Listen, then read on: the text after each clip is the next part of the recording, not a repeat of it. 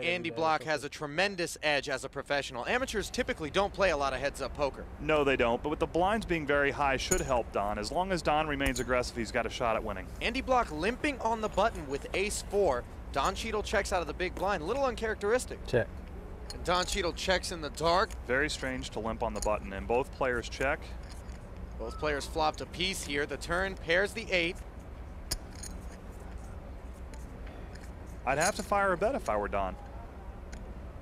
Gotta believe you've got the best hand with 10s and 8s. You have to. 25. That's a good sized bet. 25,000. Andy has disguised his hand very well. He makes the call. We'll see a river card. Another 8 now on the end. Both players with a full house. And Don checks.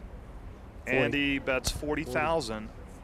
I just don't see how Don can get away here. Andy did not raise before the flop. Andy didn't bet the flop. You just got to think your full house is good. Yeah, jacks. He flat called a turn. Makes you think at best he's got a 10 as well. You just can't get away here. You just have to call. I mean, Andy's played his hand very well. He's played it in a very strange way to get paid off. Ace bad kicker. That's an amazing read by Don Cheadle. How do you put your opponent there when he limps in on the button? Wow, I can't believe he just folded. Good lay down. Good bet. I think I should have bet a little bit less.